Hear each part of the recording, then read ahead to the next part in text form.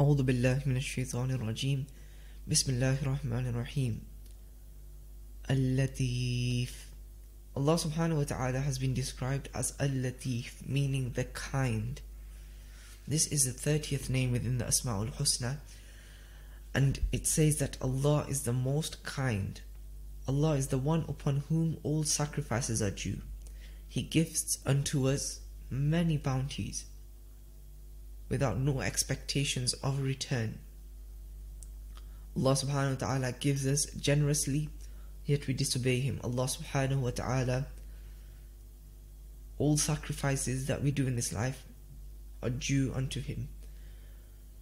It has been said that whoever recites this name, Al-Latif, meaning the subtle one or the kind one, whoever recites this name 100 times after performing 2 rakats of namaz, his desires will get fulfilled, inshallah azza wa jal.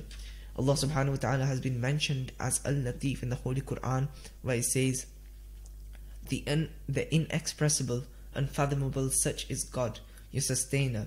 There is no deity save Him, the creator of everything. Worship then Him alone, for it is He who has everything in His care. No human vision can encompass Him, whereas He encompasses all human vision. For He is alone, He is unfathomable, all aware. This is in Surah Al-An'am as well, inshallah.